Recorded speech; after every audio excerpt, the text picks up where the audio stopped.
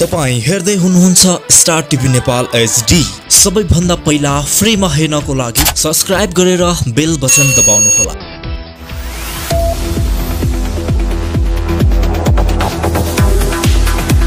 प्रदेश 3 का भौतिक योजना मन्त्री केशव स्थापित बर्खास्तमा परेका छन्। मुख्यमन्त्री डोरमणि पौडेलले मन्त्री स्थापितलाई बर्खास्त गरेका हुन्। मुख्यमन्त्री पौडेलले स्थापित संविधानको धारा 169 को उपधारा 2 को खण्ड ख अनुसार स्थापितलाई बर्खास्त गरी उनको मन्त्रालयको जिम्मेवारी पनि आफूले लिएको पौडेलका स्वकीय सचिव अनुप पौडेलले जानकारी दिएका छन्। बुधबार प्रदेश मन्त्री परिषद बैठकमा मुख्यमन्त्री पौडेल र मन्त्री स्थापित बीच भनाभन भएपछि उनलाई बर्खास्त गर्ने तयारी भएको थियो। मन्त्री स्थापित सँग भनाभन भएपछि मुख्यमन्त्री पौडेल लगत्तै काठमाडौँ आएका थिए। मुख्यमन्त्री पौडेलले प्रधानमन्त्रीलाई भेटेर उनलाई बर्खास्त गर्ने योजना सहित काठमाडौँ आएका थिए। नेपाल संघीय संरचना गएपछि पहिलो पटक बनेको प्रदेश सरकारबाट बर्खास्त भएका मन्त्री स्थापित पहिलो मन्त्री हुन्। यसरी प्रदेश नम्बर 3 का मुख्यमन्त्री डोरमणि पौडेलले मन्त्री परिषद बैठकमा गाली गलौज र दुर्व्यवहार गरेको भन्दै भौतिक पूर्वाधार तथा योजना विकास मन्त्री केशव स्थापितलाई पदबाट बर्खास्त गरेका छन्। उनको यो कार्य तपाईलाई कस्तो लाग्यो? आफ्नो विचार कमेन्ट बक्समा